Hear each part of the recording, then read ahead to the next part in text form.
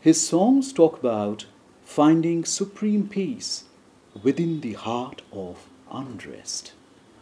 But finding peace within the whirlpool of unrest was a state that Tagore did not achieve in a day. He had to pay the price through every agonizing moment of his life, which tested him with the cruelest of experiences.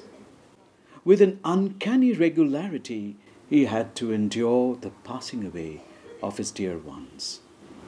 His first encounter with death was at the age of 14, when his mother, Sharuda Devi, passed away. I don't remember my mother. Only when I sit at the corner of the bedroom and look out of the window to the faraway blue skies, it seems my mother is watching me, holding me in her lap. She used to look at me. That look she left all over the sky. Later, the figure of the mother appeared to be an epitome of peace that is subsumed in death.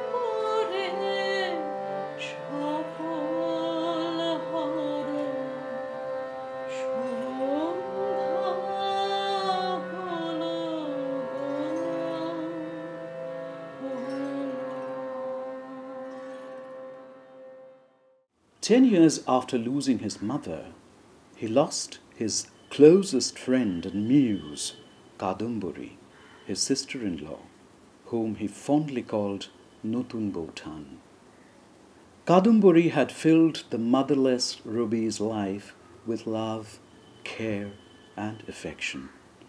Her death almost shattered the poet who, in a letter to his secretary and poet Amyu Chakraborty, later recounted, "From my childhood, I was solely dependent on one of my dearest relatives who committed suicide. Therefore, her sudden death almost removed the earth under my feet and blew out the sun in the sky. My world became empty. I lost the taste of life. Nonetheless, from the shock of this unbearable pain, my life emerged into the realms of freedom. I slowly learned that life, which is not seen through death, is not seen in its true dimension."